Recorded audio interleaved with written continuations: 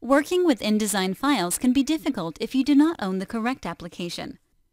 But Language Terminal allows you to convert your INDD files into a translatable format.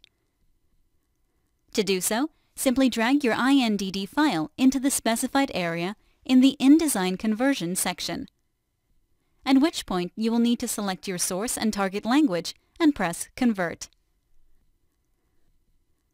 While your file is being converted to an XLIFF, memoQ will tell you that it is in progress. Once it has completed, Ready will appear.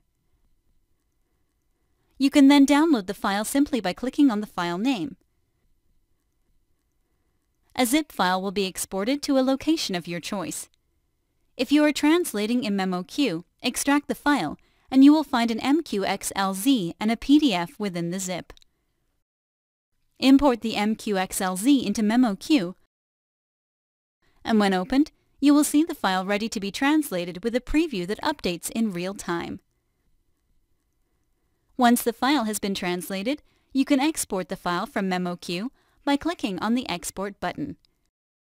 Your MQXLZ file will then be processed back through Language Terminal, and once done, you will receive a translated INDD file.